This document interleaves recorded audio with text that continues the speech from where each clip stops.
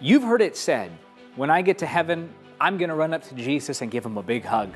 When I finally stand before God, I'm going to ask him many questions.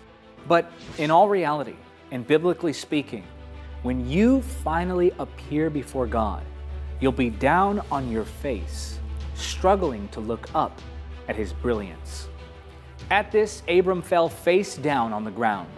Then God said to him, "This is my covenant with you.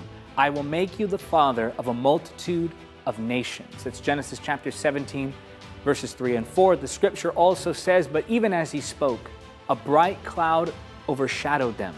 And a voice from the cloud said, 'This is my dearly loved son, who brings me great joy. Listen to him.' The disciples were terrified and fell face down on the ground." That's Matthew chapter 17, verses 5 and 6. "And all the angels were standing around the throne and around the elders and the four living beings, and they fell before the throne with their faces to the ground and worshiped God." That's Revelation chapter 7, verse 11. Sure, we'll fellowship with God. We'll laugh with God, walk and talk with God, and so forth. And yes, God is your Father, and you are his child. But we mustn't so casually treat the glory of God that we fail to properly reverence his presence. It is a privilege to know his presence.